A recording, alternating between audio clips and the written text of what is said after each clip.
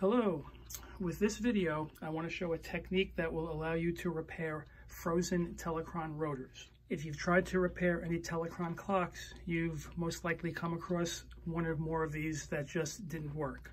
A lot of these were built in the 1930s and 40s, so they're in the neighborhood of 80 to 90 years old. And what happens is the oil that's in them dries out, gunks up, thickens up, and the output gear here just won't rotate any longer. The oil will also leak out of here, and you'll find a lot of oil all over the gears on the insides of one of these clocks. There's several techniques that I have seen to try to repair these. I'm not really happy with any of them, and the technique that I've come up with I think is the most effective and efficient way to go. What I have laid out here are all the materials that you need to do this, and I'll point them out to you one at a time. You'll need liquid wrench, 3-in-1 oil, a synthetic clock oil, and you can get these small applicator bottles. I get them on Amazon, and you'll put your 3-in-1 oil and the liquid wrench in these. What you have to do is drill a small hole in the side of the rotor so that you can get the solvent and the oil in here to clean it out and re-lubricate it. You'll also need a power drill for that, and you're going to want to use a 3/32 inch drill bit. I will also be making use of some white lithium grease, a pointy nail set tool, a black marker, a hammer, and a clamp or a vise if you have one. Some repair techniques that I've seen involve placing this in a toaster oven, heating it up, and then placing some oil around the little lip that surrounds this output gear, and as it cools, it sucks the oil back into the rotor. I don't much care for that because it doesn't deal with cleaning out the old thickened up oil, and I think eventually, even if that works initially, in time it's just going to freeze up again. What I have to do is drill a hole in the side of the rotor, and the concern in doing that is you don't want to, there's gears on the inside of this, and you don't want to just pick any spot and drill in because you can damage it. However, my research has shown me that if you hold the rotor in this position with the output gear on top and you have these 3 dimples, if you move across to this one here and then turn the rotor on the side where I have this little black dot already made, that's where you're going to drill a hole. And let me show you how I get set up to do that. Before drilling the hole into the rotor, you need to secure it so it's not going to move around. You can either use a clamp, just a regular clamp, which will hold it pretty effectively, but what's even better is I happen to have one of those workmate stations here.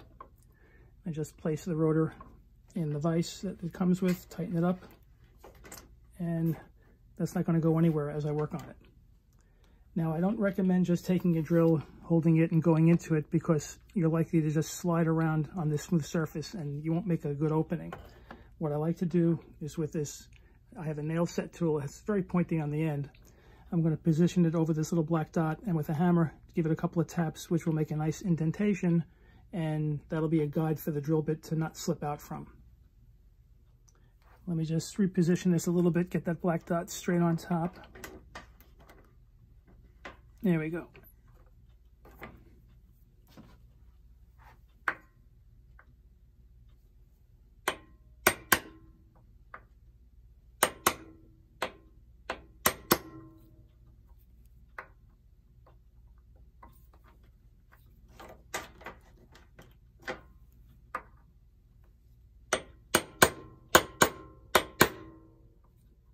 I don't know if you can see it, but I do have a nice little indentation here, and hopefully that'll be sufficient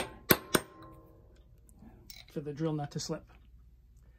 The other concern when drilling into this is the metal filings that you're going to create. You don't want those going inside the rotor because those can damage the gears on the inside. So to prevent that, that's what the lithium grease is for. Put a little bit of it on the end of the drill bit.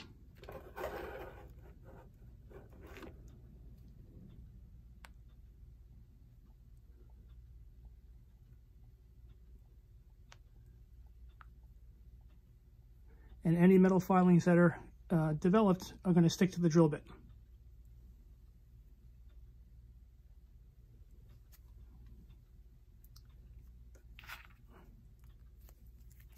Okay, let's give this a try.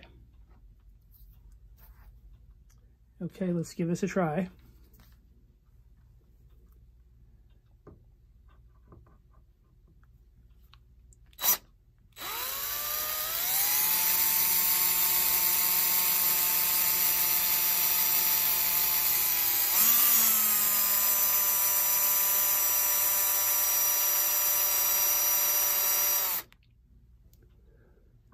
I don't want to press hard.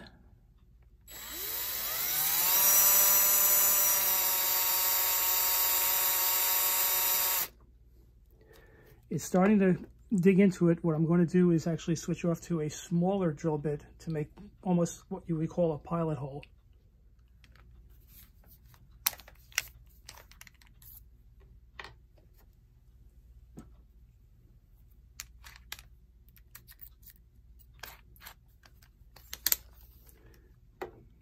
Same thing with the lithium grease.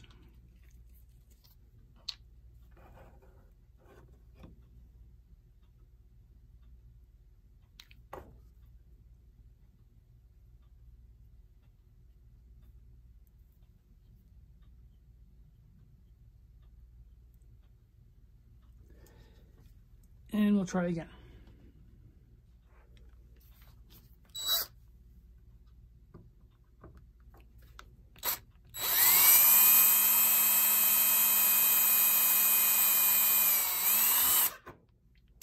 And I'm in, hopefully not too far.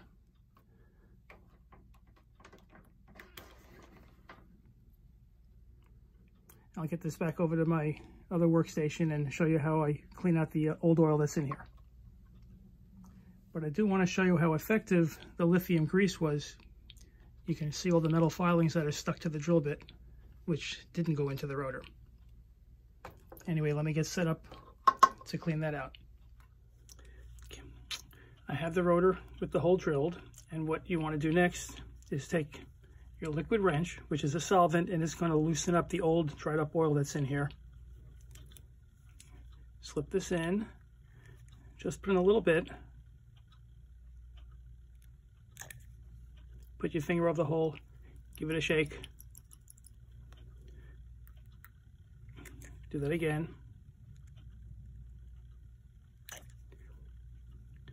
And you want to do it until it's completely filled with the liquid wrench. Once it is, I'll place it on a paper towel. I like to put a plastic bag under it because it will leak out. And you're going to let this sit and soak for about 24 hours, just like that. And at the end of the 24 hours, I will shake out all the excess liquid wrench and then replace it with 3-in-1 oil. The rotor has been soaking now for about a day, and I want to make one correction to something I said earlier. When I started to drill the hole in it, the first drill bit that I was using, that was not a 3/32 inch. That one was actually a little bit larger and was the wrong one. The one that I ended up using that I said was going to make just a pilot hole, that was 3/32 of an inch drill bit.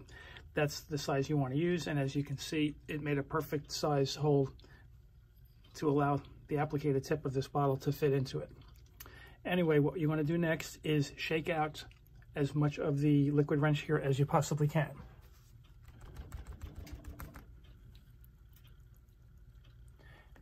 And this will take several minutes to do, and I'm going to work on that. And once it is fully cleaned, emptied out, then I'll be replacing it and filling it up with my 3-in-1 oil. One other thing I want to mention, I have now tried to remove as much of the liquid wrench as I can.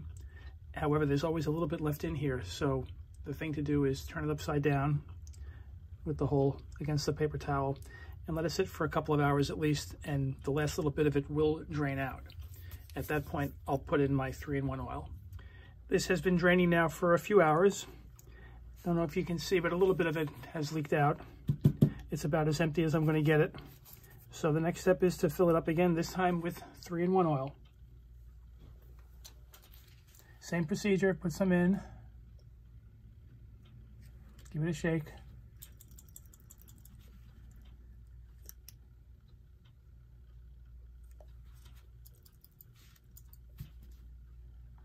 And again, fill it all the way up. And this I can let sit for maybe 12 hours or so. It's not as necessary to give it a full day the way I did with the liquid wrench, but we'll give this about 12 hours and then I'll shake it out. It's been sitting now for about 12 hours or so, and I'll look to shake out the 3-in-1 oil. And again, this will take several minutes, so I'll work on that. Once I have it all drained out, I'll turn it upside down, give it another couple of hours for the excess to drain out through the hole, and then I'll proceed from there. It's been sitting for another couple of hours. As you can see, a bit more of the oil has dripped out of it.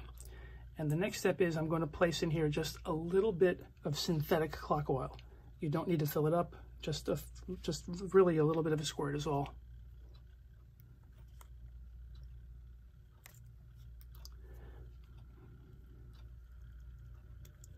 And the next step is to seal the hole, and I'll show you how I do that. What I use is a metal foil tape. This is a large piece of it. It's the kind of stuff that's used to secure air conditioning ducts or the vents that come out of a clothes dryer, that kind of thing. And I'll cut a small little piece of it and just place it over the hole. But wait, before I do that, I want to make sure there's no excess oil on the edge of the rotor, because then it won't stick. So with a bit of alcohol, I will clean that off.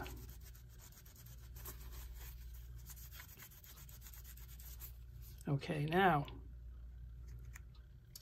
I can place the tape.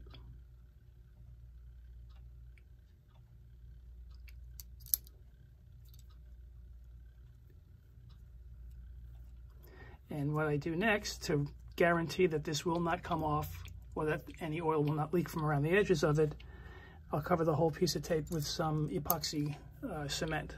And let me show you how I'll do that. I just mix a little of it. I call it epoxy cement. It's also called epoxy glue.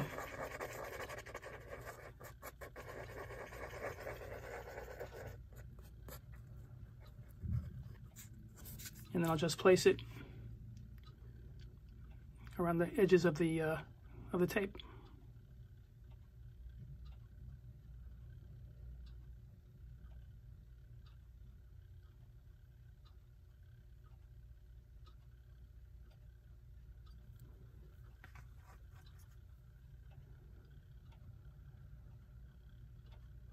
And this usually takes about 5-10 minutes to set up. And once that has cured, I'll be ready to test out the rotor and see if it's working again. So we'll let that sit. And again, give it that 5-10 minutes. The glue is set up. What I want to do now is place it into a coil assembly and turn it on and give it a test run.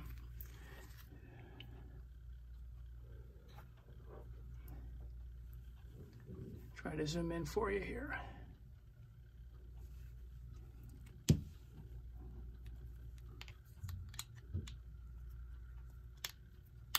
Okay, seat the rotor. I have it plugged in.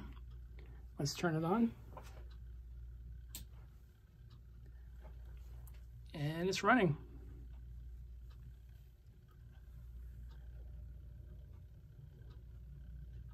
So there you go. A pretty simple technique to restore frozen Telechron rotors. If you plan on repairing any Telechron clocks, you're likely to run into this situation, and I'm hoping that this video will help you to successfully repair them. That pretty much wraps things up. Bye for now.